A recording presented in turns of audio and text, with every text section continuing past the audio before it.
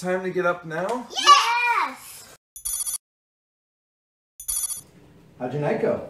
Awesome. 0 pages, slept well. Here's the pager. I'll cover inpatient consults, you cover everything else. Deal. Did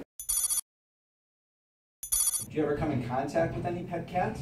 How old was the cat? What was the cat's birthday? Did the cat have long claws? Do you want to draw those claws for me and show me what they look like? Was there pee in that lake from mice or other rodents? Did you drink any of that pee water? Have you ever run a Tough Mudder? Have you ever eaten a crawfish? Was that crawfish cooked or was it raw? Hello? Yes? Linezolid for Group A strep? No way! Sorry, what was that? Colistin for gonorrhea? Get out of here!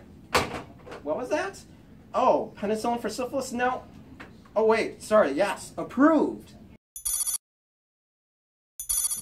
So the med student course directors gave me 2 hours today to talk about infections, and so I wanted to give it in a way that was meaningful yet easy enough to take notes on. Infections are bad. Questions? Tularemia. I knew the patient had tularemia. That's awesome.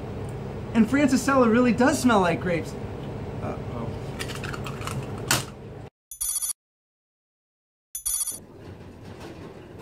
That should be contact precautions. Uh-oh.